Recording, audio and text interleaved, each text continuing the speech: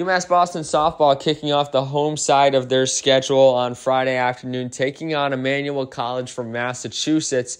And the Beacon offense would get on the board first. Caitlin Sawyer with an RBI single to right field makes it 1-0 in the second inning in favor of the Beacons. But the Saints would get that run back in the third as Lila Niederberger steals second base, and the errant throw by Tam Landry scores Sammy Hayes. And the Beacons now tied up with Emmanuel College at 1-1, but their offense would roll from there as Sophie Richland, who had 3 hits in game number 1, scores Lauren Bethia to make it a 2-1 ball game. And Brie Melchionda on the mound gets a big strikeout in the 5th inning with the bases loaded to keep the game at 2-1. And the Beacons would provide her with a cushion at the plate as Bethia would come up in the 5th inning with a big RBI ground out to make it a 3-1 ball game. And then Melchionda helps her own cause out in the 6th inning as she's going to get a 2-run double here.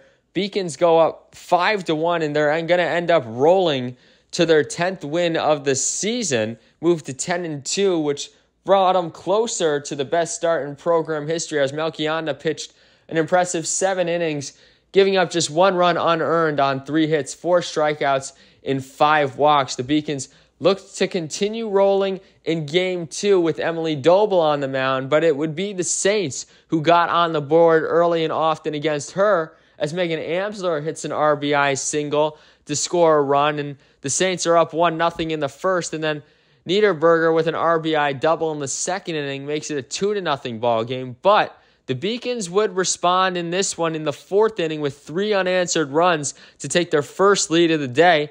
Lauren Bethia with a 2 RBI single to right field scores 2. We're tied up. Bethia had a good day in Game 2, 2 for 3 with 2 RBIs, and she scored as well, which would be in that 4th inning as Sophie Richland comes to the dish, and she knocks another RBI single up the middle.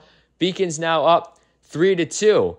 There would be some star-studded plays in this game as well as Amari English avoids a run from scoring here as she comes up throwing on the single to right field and retires the runner at home as Sawyer lays down the tag for the second out of the 5th. And then Sophie Richland in the 6th inning, a big put out with a runner on 3rd and 2 outs, makes the play in left field. So the Beacons still up 3-2. And then we would see a star-studded player on the Saints make a play as it would be Olivia Conti at shortstop, making a big diving play here against Caitlin Sawyer, comes up with it with a runner on 1st and 2 outs, and the Saints trailing by just 1 going into the last inning, and they would make the most of it as Niederberger on the RBI sack bunt. As you see the throw down in time, runner comes in to score, and Conti, and we're tied all up at 3.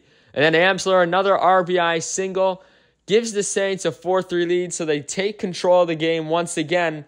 In the bottom half of the 7th, the Beacons would have 2 on with 2 out, and Lauren Miner would go down swinging. So the Beacons fall in Game 2 of their doubleheader, fall to 10-3 on the year, and they head into a 4-game road trip starting with Suffolk University on Thursday afternoon with the doubleheader at 3 and 5 o'clock.